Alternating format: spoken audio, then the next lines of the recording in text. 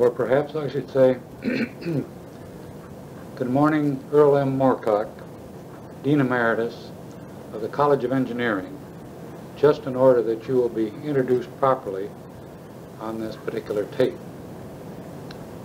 What I wanted to talk with you about this morning, Earle, was what I have called, or I'm choosing to call, the oral history of RIT. That is, the history from about the mid-20s or the early 30s up until the present time. This was a period when you were at the Institute and when you played an extremely important part, first in the teaching in the electrical department, then as an administrator, and finally as Dean of the College of Engineering. So I would just like to have you chat along informally, telling me when you came to the Institute, how you happened to come to RIT, a little bit about the faculty at that time, about the size of the Institute, about the programs, who the key figures were while you were there, and so forth. Now, from time to time, I will interject a question, but what I want you to do is just talk along as if I were a newcomer to the Rochester scene and you were trying to bring me up to date. All right? Go ahead. That up to you? No, I don't think it's necessary, because I was sitting just about like this as I was talking. Like this, sort of, yeah. Close enough to direct yourself. Sure. Now, well then, I shall say, if you want this in, I will start with a little bit of, before my own personal history about my education, the war, interrupting, a few things like that, and the GE test course, and then the work for the West Virginia Engineering Company, and then the reasons for coming to RIT. That is to go into teaching, which wasn't my objective. Sure. Merely to come with the viewpoint of finding industrial employment within a year or so, and then why I stayed. Now then I can say, soon after arriving, or during my first year at the Institute, much of its history during the war and after war periods was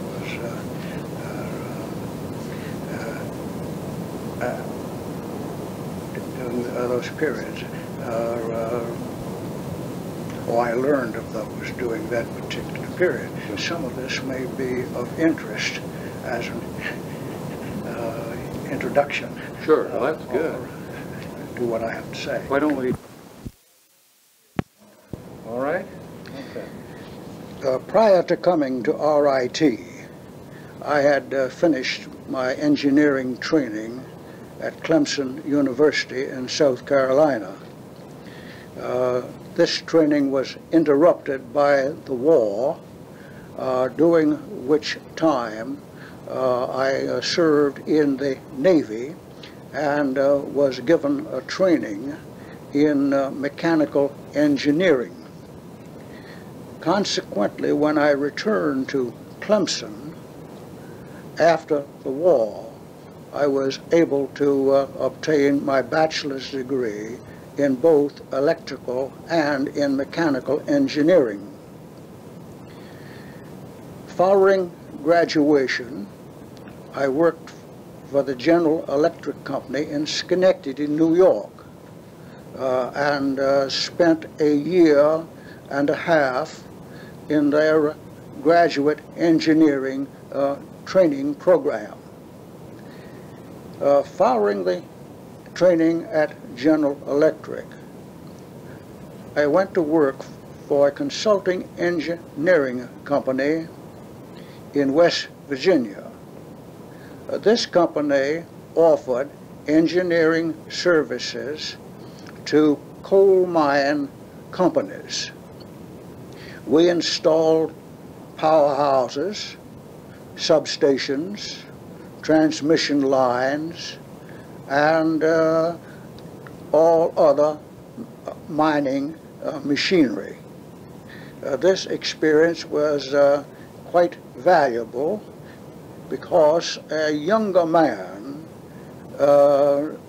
had the opportunity of obtaining very responsible work. After a period of 3.5 years, I began to realize that this type of work was principally for younger people, and that promotion beyond a certain stage was quite questionable. So I began to consider a change. It was then that I realized the difficulties of seeking employment from such a remote position in the country.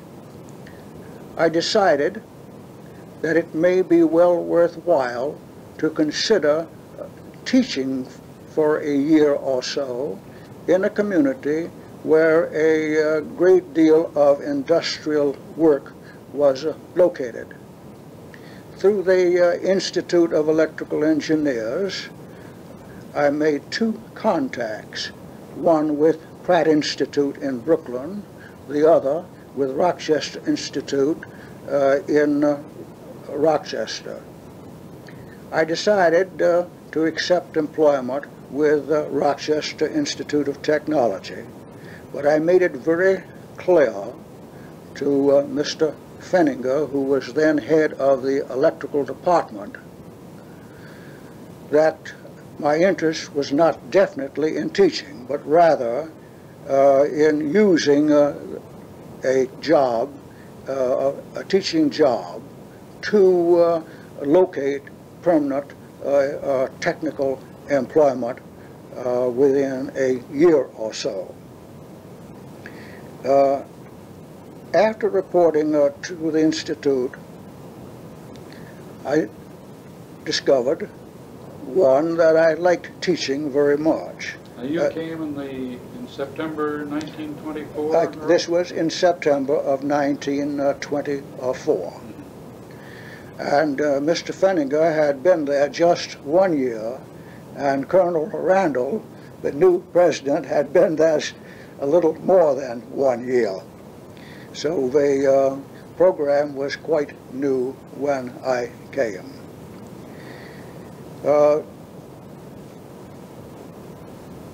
Many things came to my attention during these first few years, principally through contacts with other teachers who had been at the Institute during the war and the period after the war.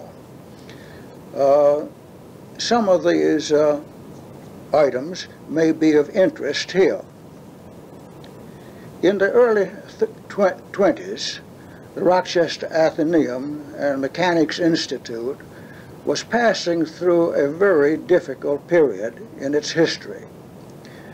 During the First World War, courses for men were changed to offer training for mechanics needed by the military services.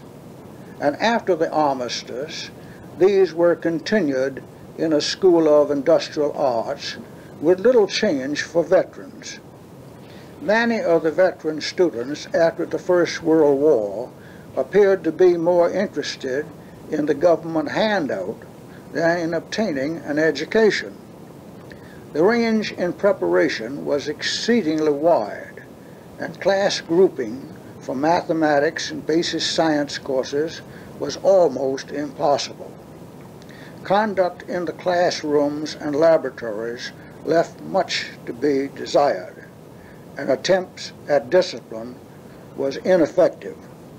Very few men students other than veterans enrolled, and this trend continued as the number of veterans decreased with time.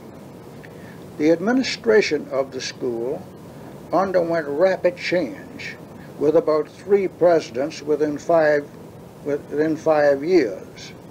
In addition to the educational and administrative problems, the school operated with a deficit which was increasing each year. Something needed to be done. Should the school cease operation? Should it operate evening classes only? Should it be turned over to the City Department of Education for operation as a technical high school? The Institute's problems and their causes were studied at length, and the Board of Directors decided upon the following procedure. A new president, Colonel John A. Randall, was to be employed. Colonel Randall had taught physics and had served as department head at Pratt Institute. He had organized educational programs for the servicemen during the war and for veterans after the war. His reputation in education for young men was highly regarded. Colonel Randall was charged with the responsibility of reorganizing the technical programs at the Institute for young men. For several years prior to World War I, cooperative technical programs had been operated at the Institute with considerable success. It was decided that these should be resumed and that the industries of the community should accept joint responsibility with the Institute for the training of students. Three-year cooperative programs were started in September 1923 in electrical technology, mechanical technology, and chemical technology. Local industries who employed students were Eastman Kodak, Bausch and Lomb, General Railway Signal, Gleason Works, Northeast Electric, Rochester Gas and Electric, Rochester Telephone, Stromberg Carlson, Taylor Instrument, Ritter Dental, and others. Now, Earle, when you came to the Institute in 1924, what were the other departments that were in operation? You mentioned the School of Industrial Arts. What were the other schools or the other departments? There was an art school which had operated for a long period of time and was making reasonable adjustments to the changes after the war. There was also a Department of Home Economics. The state system of education had been offering programs very similar to those offered at the Institute. And this competition was being felt severely in the Food Administration Division. Who were the people in charge of those areas? You mentioned Mr. Feniger was in charge of the School of Industrial Arts, was he? Mr. Johns, Alfred A. Johns, was in charge of the School of Industrial Arts, and he also served as head of the chemistry department. Mr. Feniger, who also had taught at the Pratt Institute, was responsible for the electrical department, and Mr. Evans, who had worked with Colonel Randall in the military service, was called upon to head the mechanical department. The home economics program was headed by Miss May D. Benedict, and the School of Art by Clifford Ulp. About what was the size of the Institute in 1924? Do you remember approximately how many students, how many faculty members? I would be guessing now, but I would say that the total enrollment in the day school was probably less than 500. There was a a tendency, however, to increase. In 1923, the first-year class in the electrical program was around 55 students, whereas the third-year class had only 5. And this, to some extent, was the case in the other programs for men. What was the level of the programs that were offered at that time? The students were all high school graduates that came to you, were they? Prior to 1923, there is a great deal of question in my mind about the preparation of the students that came. It seems as though if a person was a veteran and could read and write, why, he was probably taken in. With the incoming class of 1923 into the initial cooperative programs, we began to pay far more attention to the qualifications of the incoming students. We required high school graduation. We required at least elementary algebra, and hoped that they would have had more mathematics and possibly a science course. But we were not able at that time to be as strict as we would like in admitting students. And the co-op courses that you mentioned were 3 years in length?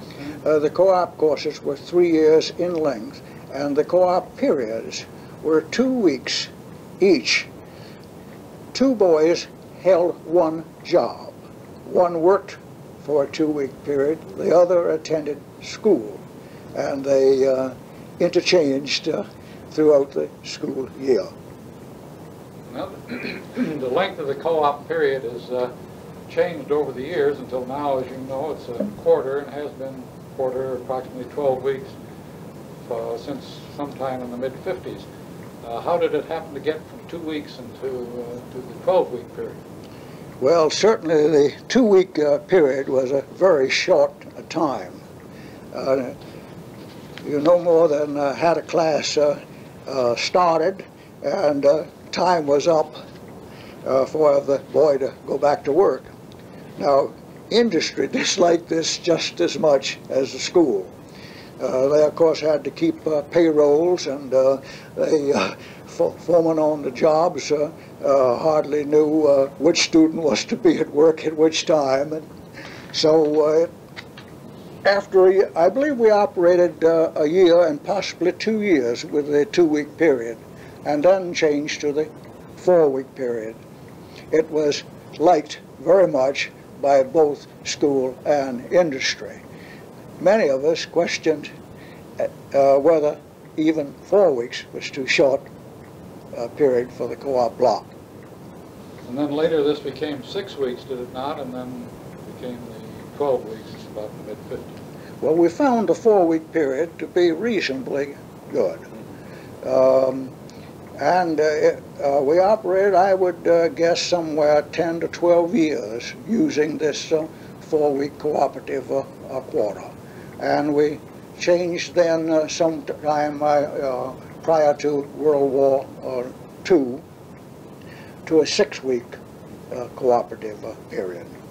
And later on, when the Institute began to offer degrees in the early 50s, we changed to the full quarter system. Now, you were here during the Depression. What happened to the co-op program during the Depression? Oddly enough, the co-op program prospered during the first few years of the Depression. The number of students increased, and this was partly due to the fact that we were sold on the idea that prosperity was around the corner, and that since the student couldn't obtain a job, most parents thought it was better for him to be in school than to be roaming about without occupation. Then again, the school set up a system to make a moderate loan each week to those students who had financial problems. Now, all of these helped. And when the student once got into a class in 1928-29, of course, he was in school until 31 and 32.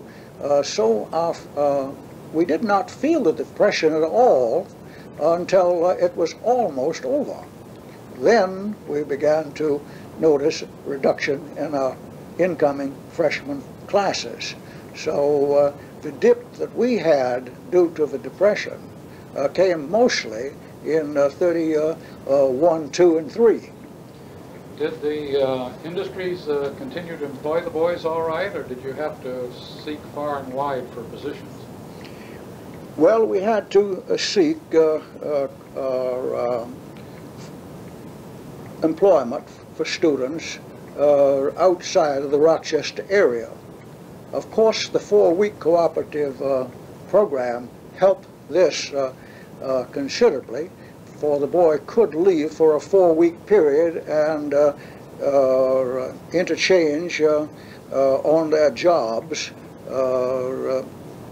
In this length of time, the employers outside of the city seemed to have little objection to this. Now, some of the outside of Rochester companies that employed students were the power company in Elmira, accepted quite a number.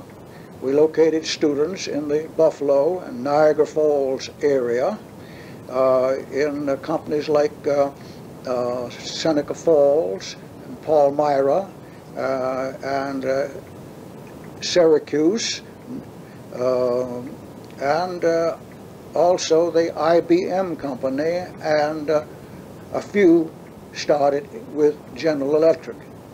Now, in those days, the department was responsible for placing its own students, was it not? There was no centralized division of placement. The placement was carried on entirely by the department. In fact, the department head reported directly to the president and was quite independent of all other administrative officers.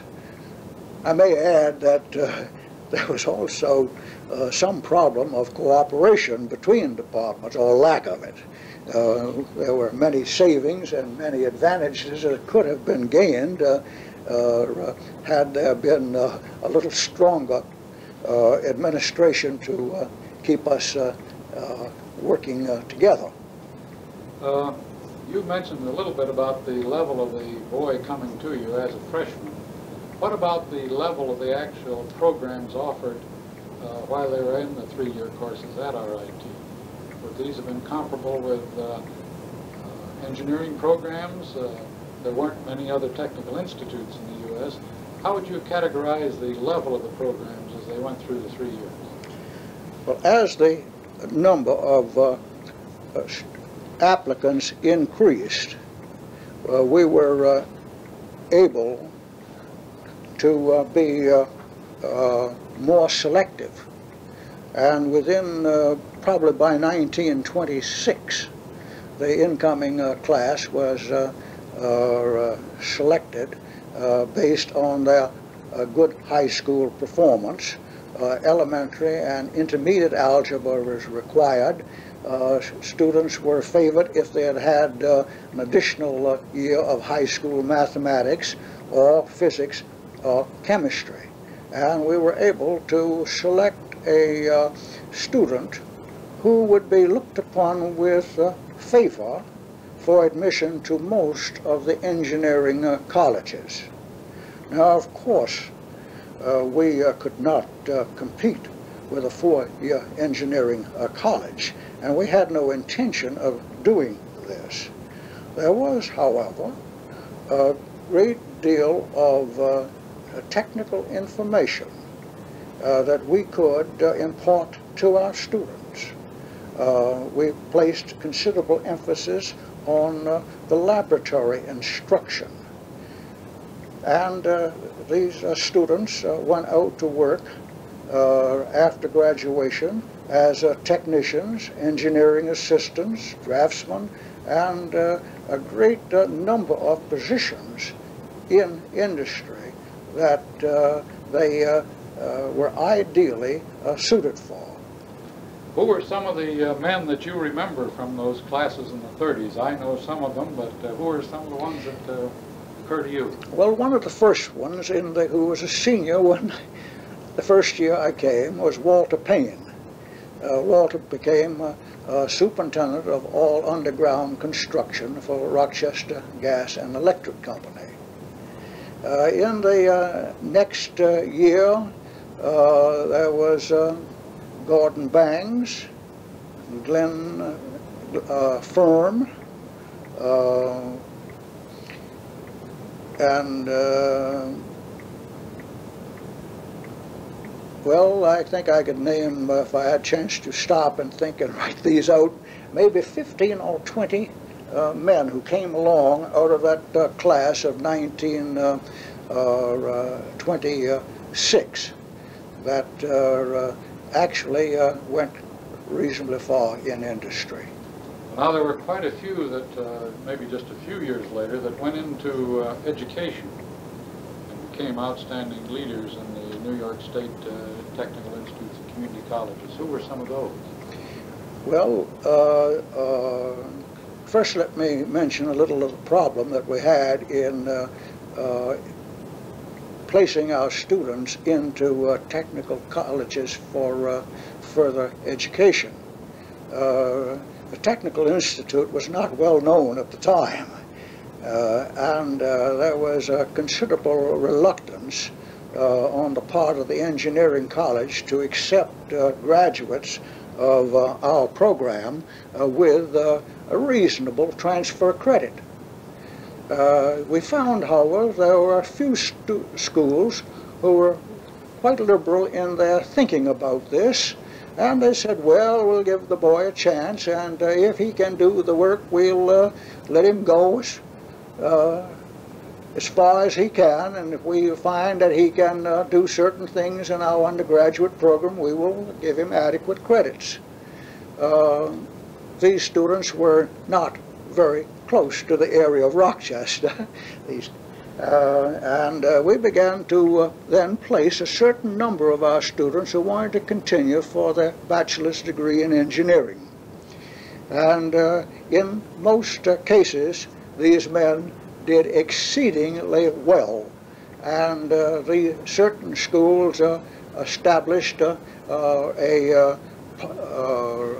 operational policy with us, so that if we would say to the Dean of Engineering, give this boy 2 years credit, he's probably worth more, they would say, we know he will be.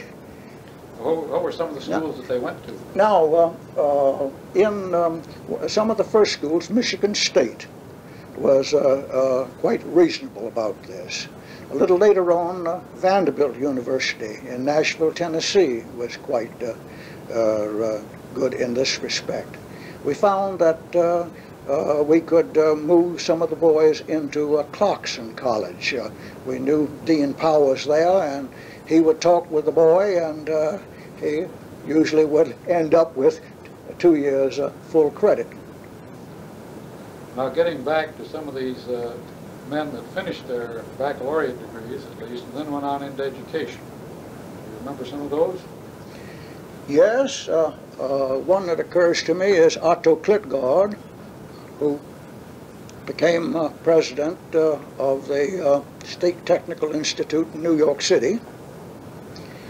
Another is Albert French, who just retired this June as president of the New York State Technical Institute at Canton, New York. Larry Sidley was head of, and still is, head of all technical programs at the State Technical Institute in Binghamton. George Whitney has a similar position in Alfred. I believe George retired last year. These are a few. I probably with a little time to think it over, could name several others. Well, these two things would coincide. Anything that is good for the community is bound to have some impact on it. And I'm sure that the leaders of industry regarded this program at the Institute highly, or they would not have kept it in force during the 40-year period that I was there. Now, as the Institute program went along, what were some of the administrative changes? You were head of the electrical department, and then the electrical department was formed into a division of applied science. Do you want to just sketch some of those changes? Well, yes. When I first came to the Institute, I had mentioned that Mr. William Fenninger was head of the electrical department. And this department, as did others, reported directly to Colonel Randall, the president. In 1930, Mr. Fenninger transferred to the State Department of Education and became supervisor of vocational and technical training for the state of New York. I may add that one of his first jobs was to install technical programs in the existing agricultural schools of the state. And to my knowledge, he initiated the programs at Alfred, Canton, Farmingdale, New York City, and I believe one other state technical institute.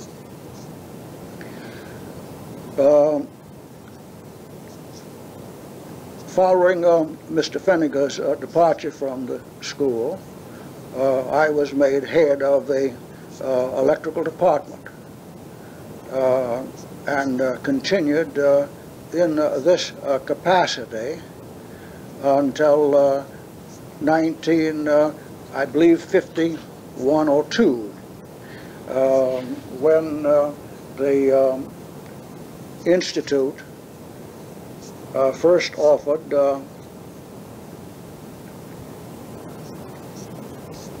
associate degrees, and then later offered a bachelor's degree. In the meantime, early in 1940, the administration of the Institute was changed at the top, so that appointments were made for a person to handle the educational administrative work. Later on, Dr. Leo Smith was placed in this position, and we reported to him. That is, the department heads reported to him, rather than directly to the president. About 1951 or 2, the Institute changed its administration to form major divisions. These divisions were the technical division, the art division, the graphic arts division, and the business division. Each division had a chairman, and this chairman acted as a department head, but also exercised some authority over the other departments in his division. Later on, these divisions were changed to colleges, and the department, the division chairman was given the title of dean. This administrative arrangement continued until my retirement in 1964. Now, Earle, you were here during World War II, when again we lost many of our students to the armed forces. What were some of the problems that accompanied the World War II? What were some of the things that the Institute did to compensate for these? And what happened to the co-op program during World War II? In World War II, the demand of the services on young men hit the Institute quite heavily. I recall that one year we admitted in the electoral department about 50 to 60 freshmen. At the end of the first year, I believe that all except one of these students had been taken into the military service. Now, they were allowed to stay in classes at the Institute for the first year, but immediately upon the end of the school year, they were drafted or entered the service at an extremely high rate. Now, one may wonder about various programs that the school may have done for the military.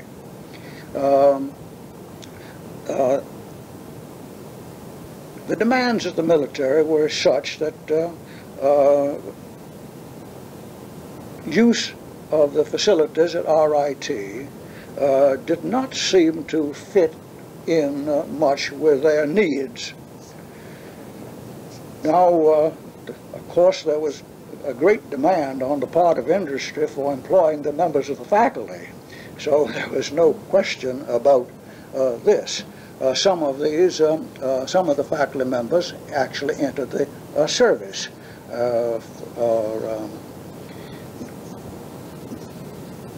These men were soon taken into the officer corps and served the period of the war in the service. Others worked part-time in industry, and there was very little question about securing just the employment that you could desire, and that offered no problem to the Institute. I may mention this fact about myself. Of course, I had continued with consulting engineering work all the time that I was at the Institute, and I had worked more for the General Motors Corporation, Delco Appliance Division, than any other local industry. This company needed a great deal of work to equip its plant with adequate electrical facilities to carry on the much needed military production. And I had considered returning to service in the Navy, and had what I consider a reasonably fine offer. But Mr. Hallbleib of Delco pointed out that I could be of far more service if I would come and work for the Delco plant.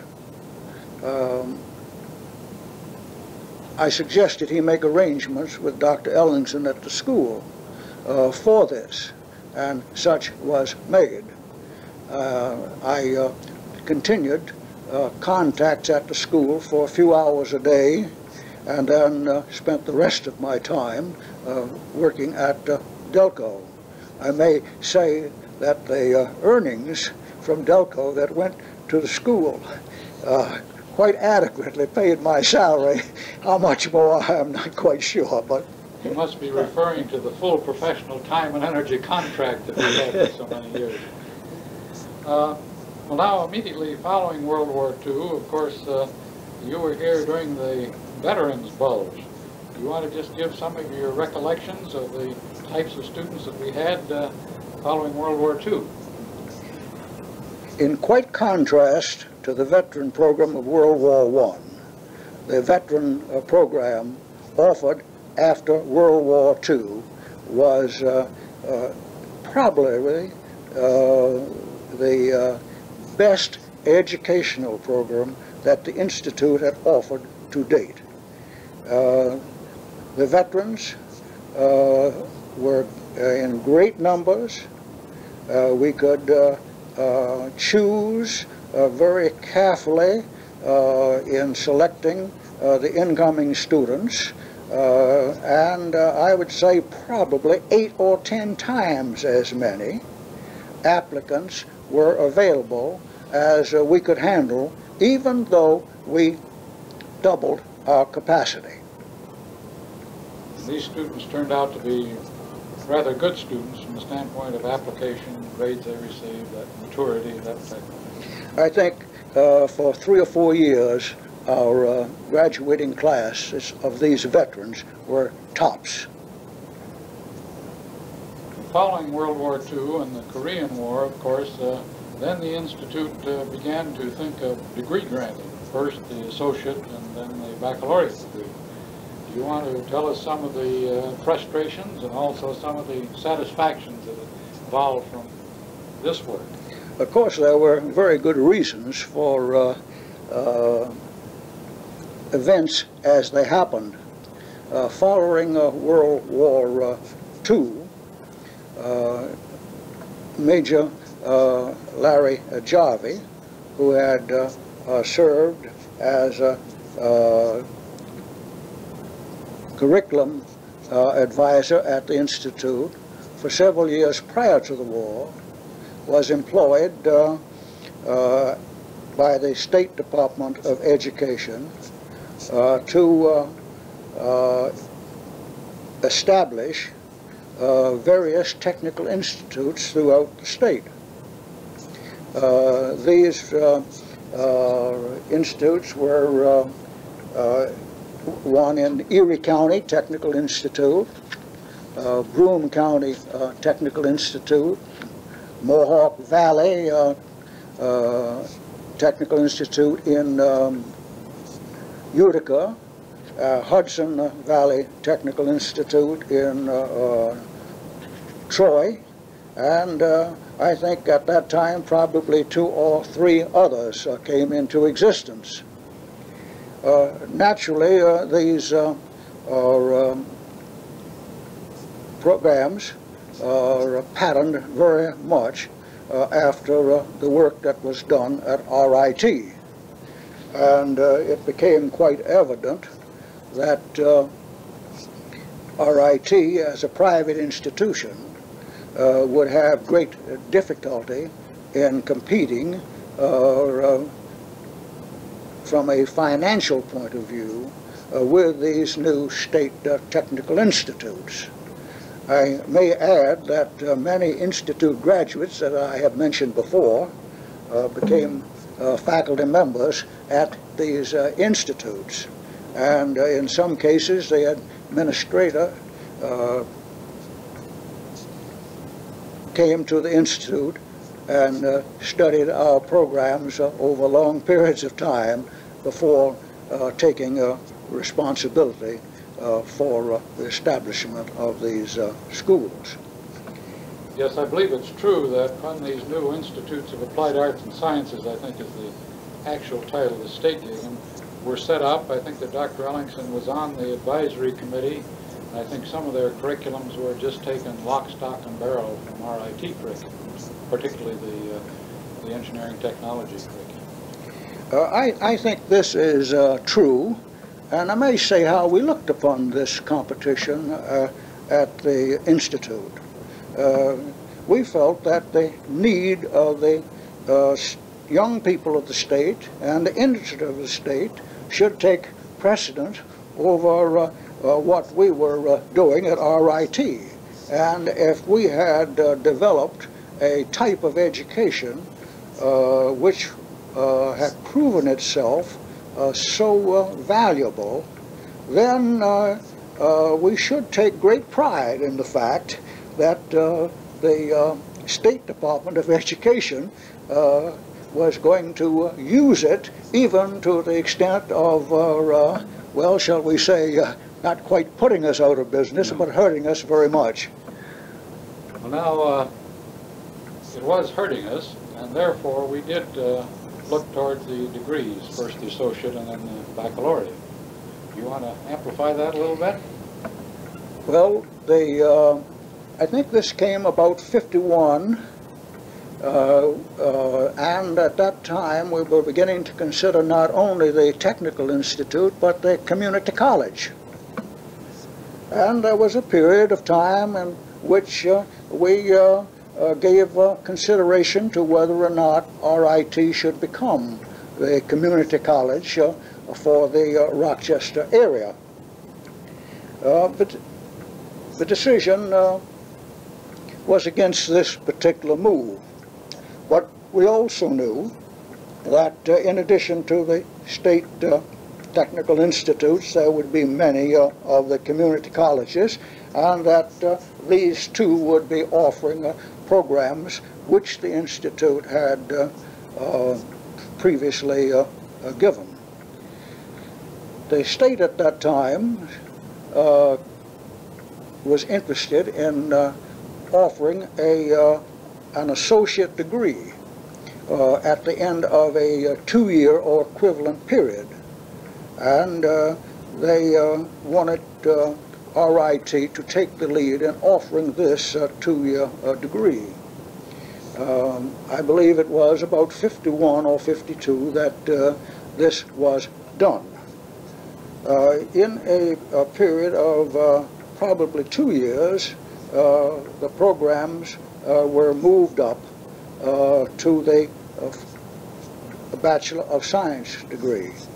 And I know that our position on that was that this program should not be a degree offered for a educational work which was in any way inferior to that offered by other technical colleges. As I remember it, we actually called it a topping program when we built the 3rd, 4th, and 5th year upon our associate degree programs. Do you want to describe a little bit more what the topping program involves? Well, first let me say a little bit about the Bachelor of Science degree program. It was soon decided that students should attend the Institute on a full-time basis for 2 years. This would be the equivalent in every respect of the first 2 years of the conventional engineering college. Then cooperative programs would continue for an additional 3 years, with the student attending on the quarter system, in classes for 2 quarters, at work for 2 quarters.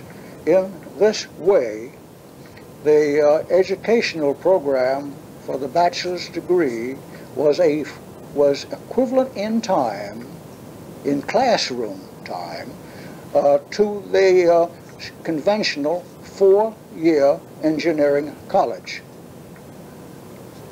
Some question arose about credit for the very valuable cooperative experience. But our thinking on this was that that should be above and beyond the academic requirements for the 4-year degree. And my own opinion at this time was that we offered probably a much better program in engineering than did most of the engineering colleges. And of course this was due to the fact that our boy had 3 years of cooperative experience in addition. Now another question that you asked about the topping program. In the state technical institutes, like we had found at RIT, there were many outstanding students. These boys had excellent academic records in their schools, and the state schools were doing a very fine job. These boys, like our own graduates of the 3-year cooperative program, began to desire additional education after graduation from the state school, and they too faced the difficulty of finding colleges which would accept them. It was our opinion that this should be handled certainly by the Institute to the extent that the programs could be offered. So we established very soon after the Bachelor of Science degree was offered a program for admitting graduates of the state technical institutes. We found some difficulty in adjusting the students very quickly in classes with our own students, and worked out a program whereby they would come to the Institute for 2 quarters, form a group among themselves, and in which we would offer them a special program. This consisted of a very intense program in mathematics. They would be given analytic geometry, calculus, and sometimes a second year of calculus. They would be given a program in physics and a program in chemistry, along with some general education studies. They also received in this program courses which they did not have in the Technical Institute, such as strength of materials, so that upon the completion of these 2 quarters, they could enter the 3rd year with our regular cooperative students and be at no disadvantage. I believe you call that a transfer adjustment schedule, did you not? We call that 2-quarter period transfer adjustment program, and it was offered in the spring quarters and in the summer quarter, so that students could make their arrangements to come when we were not so heavily loaded with our own classes.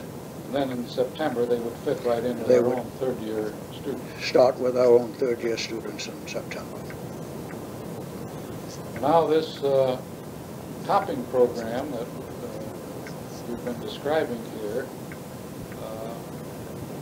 caused us some problems, as I remember it, when we applied for ECPD accreditation.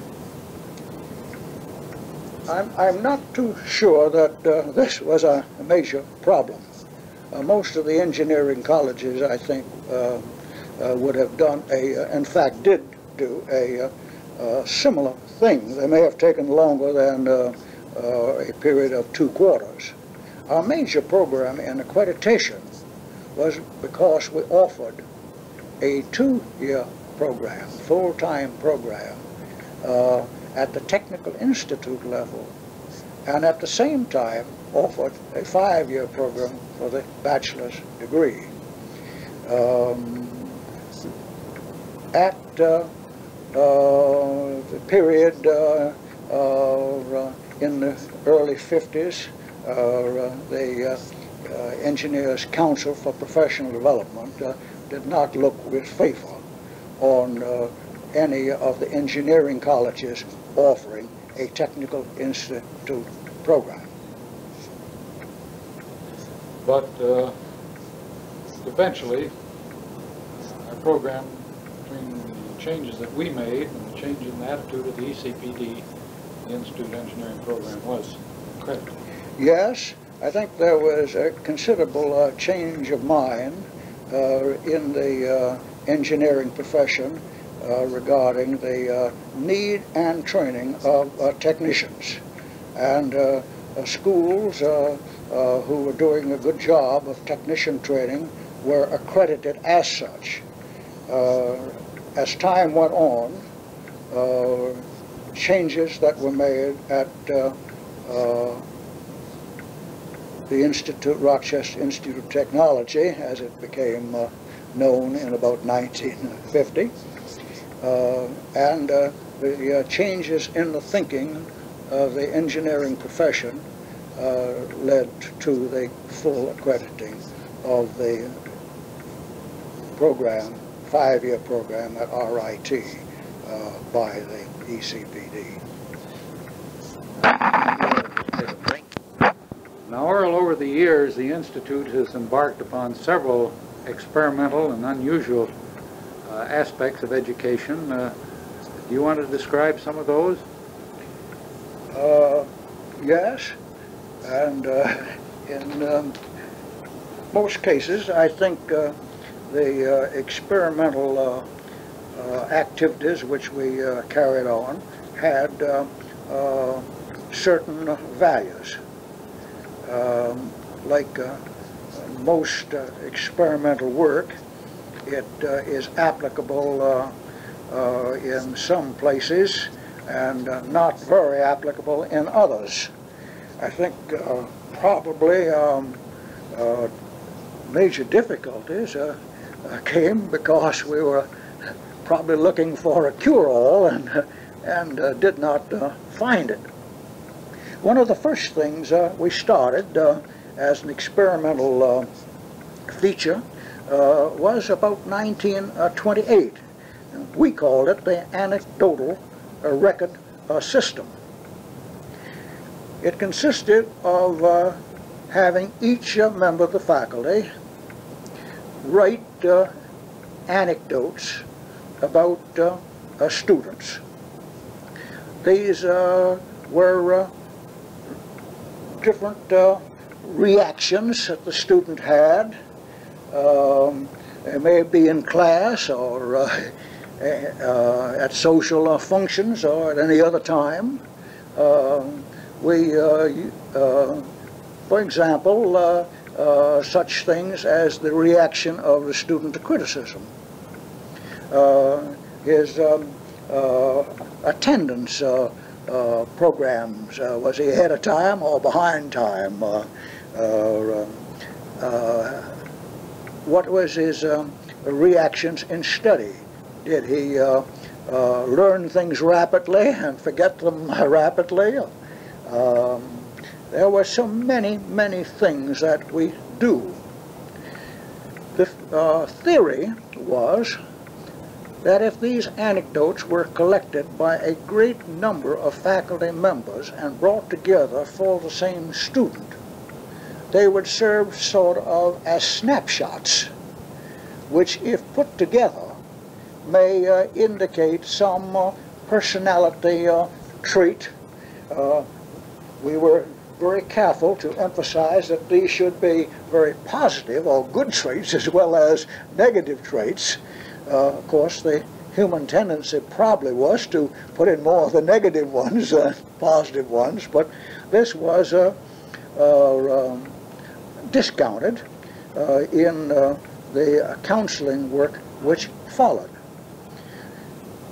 It was a function of the department head to call the student in at periodic intervals and review his anecdotal record system, to be careful to praise him for those that were positive, to caution him about those that may seem to be negative. In this way, the student had a chance to see himself as his teachers had seen him, and the reasons for the reactions of the teachers to his behavior was actually jotted down in his own actions. I would say that the study had a lot of good in it. certainly you had to be more conscious of the behavior of your students. You were drawn a little closer to him. The student knew what items had occasionally. He did quite well. A progress chart was drawn up to serve as a pass score, showing the time that each unit in a course was expected to be completed, and a student progress in respect to time was marked off on this chart. So students could look at the chart in the classroom at any time and see how they were making progress in respect to time. The slower students found far more difficulty with the program. They probably learned more thoroughly, but required a much greater time than students of better educational ability. At the end of the school year, probably 5 to 10% of the students had finished all requirements and had also completed additional units not required but offered as an enrichment to the course. Students who would normally be C and B students had probably met requirements, but with possibly greater understanding than they would have obtained in a classroom lecture type of instruction system. The slower students, however, found a great difficulty in time, and sometimes they would have accomplished only half a year's work in a year's time. What would that mean then? Students are thinking this is a 3-year program. For the slower student then, he would not really complete 3 years of work, would he? That is quite true. And then the question came as to whether he should be given a document, credential of some sort, and we had considered, and I think actually did, give 2 students who had stayed in the program for the regular 3 years a letter stating their accomplishments. Those in the upper area of the class, of course, received the diploma credential. Of course, there was some other problems. The aggressive student would tend to monopolize the teacher's time. In this way, he could probably progress at a faster rate if he could call upon the teacher to help him over each little difficult spot. The student who was somewhat timid would not ask for attention from the teacher, and would often idle away his time without making the progress that he should. It was necessary for the teacher, who acted as a advisor and consultant in the classroom, to recognize these students and go to them frequently to check their progress, even though they were not called upon by the student. Now, as I remember, the individualized education system individualized instruction system. Probably disappeared during the mid-40s and was gone completely by the time the GI Bill of World War II came. Yes, it began to thin out. Actually, in about 34, 35. Another difficulty that arose occurred when you had a change in faculty. A new faculty member not used to this system did not particularly like the instruction units that had been prepared by another teacher, and courses were constantly being revised.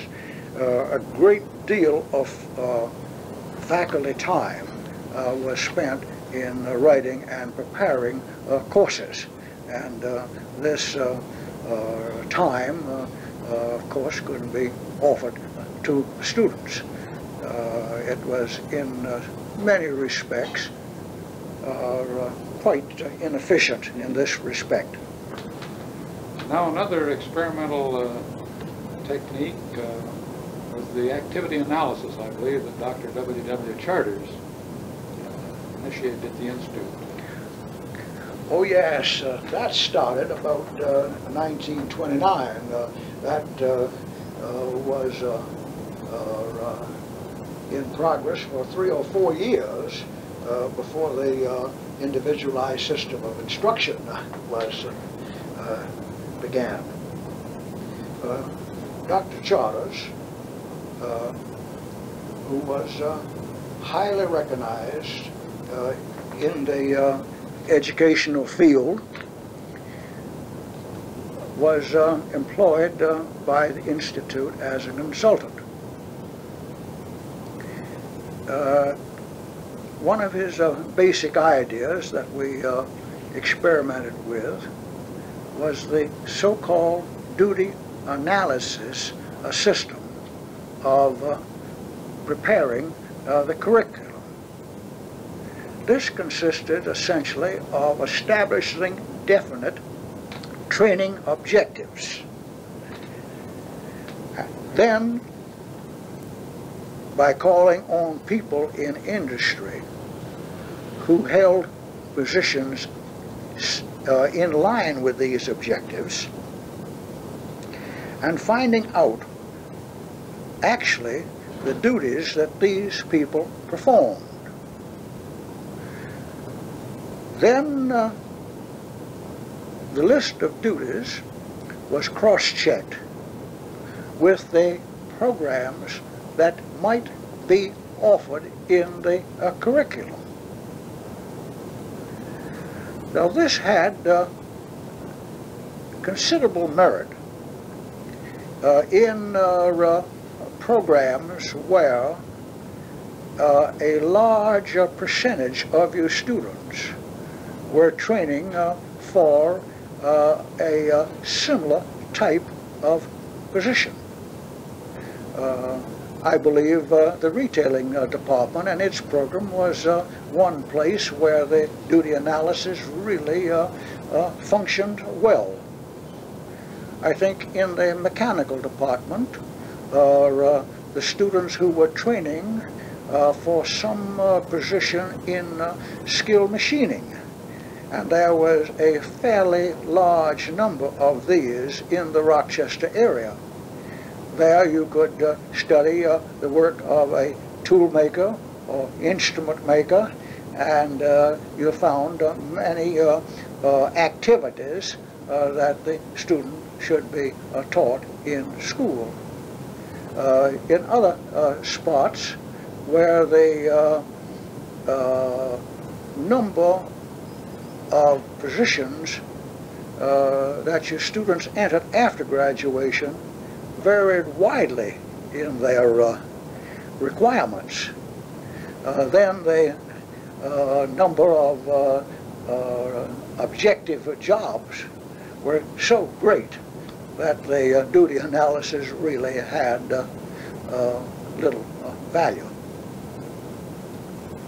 And that passed out of the picture sometime 30s? Or Oh, I would say that passed out the picture in the early 30s. It didn't last too long. And again, it had certain values, even where the job analyses were numerous. You did come up with certain things that you had been teaching and were it was hard to find any use of them in the work that the student would do after graduation. It did result in refining courses. Well, now, Earle, these have been some extremely interesting sidelights on the Institute's history, which you played a very important part. What were some of the outstanding satisfactions that you had over the years as you worked at RIT? Well, I found two great satisfactions. Although I did not intend to stay in the field of teaching when I first started, I discovered that I liked very much working with students. I also had the privilege of doing consulting engineering work in my spare time, when I could find spare time. And this was a complete change of what I was doing at the school, and offered in many ways recreation as well as extra work and income. So my feeling that to have two jobs going all of the time was quite interesting, and probably offered more satisfaction to me than just having employment in one area only. What do you think has been the change in attitude of the Rochester and the Western New York community towards the Institute in the period of time that you've been connected with it? Well, I think that this can be expressed from the financial viewpoint. Although that was not my principal area, I was well aware of the financial problems that the Institute had. A fundraising program shortly after Colonel Randall came, I think probably after the community was well satisfied that the Institute was on its feet again and really rendering a service, a very sizable amount of income was received by through a financial drive, whereas we still had to watch our pennies. I can assure you that 26 on was not quite the same as 24 to 26, and as time went on, more gifts were made to the Institute, and I am not aware of any real serious financial problems we had after they had once established its programs in about 1926-7. From the standpoint of the engineering community and the attitude of the chief engineers and the industries around Rochester, has there been a distinct change there in their concept of the Institute? I am not too well aware of the change because even when I first came to Rochester, my feeling was that the local people in the engineering societies and in the various technical management positions thought reasonably well of the students. Certainly from the time the co-op program started.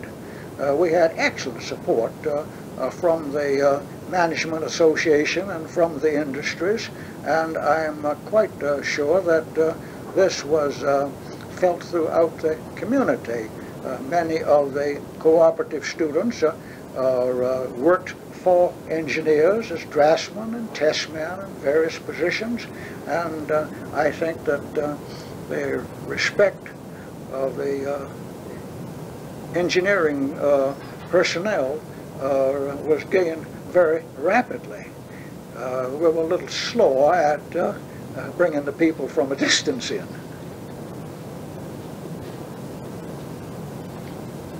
Well, as you look back now, how would you rate the quality of the educational program compared with other engineering schools? We have the co-op program. Most engineering schools are full-time. What would be your off-the-cuff evaluation? Well, in the early days as a technical institute, we did not have much competition. Probably the outstanding school offering a 2-year technical program was Pratt Institute, and they moved up many years ahead of RIT to a full 4-year program, although their 2-year program was highly regarded throughout the country. Then there was Wentworth Institute in Boston that I think had reasonably good reputation. Milwaukee Polytechnic Institute was doing a good 3-year post-high school job. The others were, I think only 2 or 3 others existed, and they offered a highly specialized program and probably much closer to the skilled vocational type of training. Certainly, we looked upon RIT as doing as good a job as Pratt, and we felt very good about that, because we also regarded Pratt Institute as doing excellent work. And I think in many cases the engineers had felt that for example, this remark came to just many times. Why don't you give those boys a bachelor's degree? They're as good as most of the engineers I employed from other students.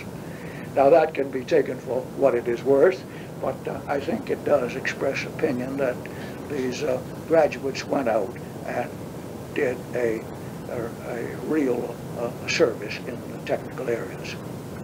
Well, now, then, as we went to the baccalaureate level in the mid-50s, and our program, the first 2 years full-time and the last 3 years co-op, we were sending young men out with the BS degree, and they would obviously be competing with engineering college graduates.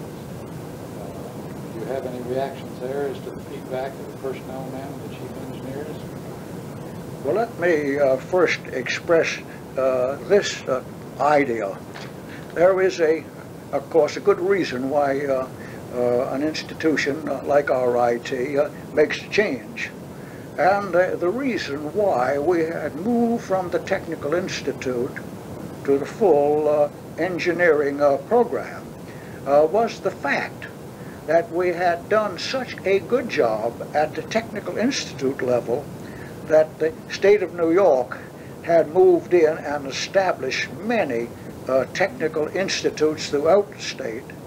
The community college, somewhat similar, was coming on at a great rate, and this movement had also taken place throughout the entire country.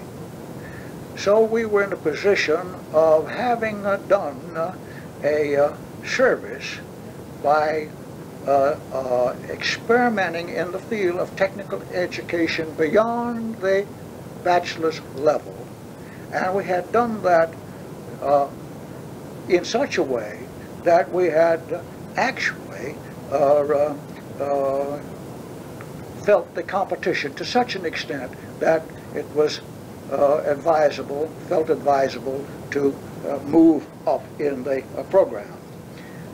Now, from the very first offering of the bachelor's degree, we argued very strongly, and I would say without very much opposition on the part of the faculty or on the part of the directors, for a first-class job in the field of engineering. And I think this was true in all other programs at the Institute. For example, we said that the student should attend classes beyond high school an equal period of time as he would attend in the usual engineering college. He had a full 4 years of classroom attendance. Cooperative employment, as valuable as it was never offered academic credit. This we consider to be above and beyond academic credits. Very good. Well, Earle, you've certainly been a gold mine of information here, as I knew you would be. And it's been a real pleasure to talk with you. And I think that maybe we'll just close this now, and I'll review it a little bit. I think we'll have these typed up. I'm not just sure who I'm going to prevail on to do the typing, but I think we will have them typed up, and then, if so, I may give you a copy to take a look at, and if you want to make any revisions or that you can do. But I would like to have this become a part of the Institute Archives. This is important. You were part of history in the making. I'm glad to get it down on tape. So, thanks much.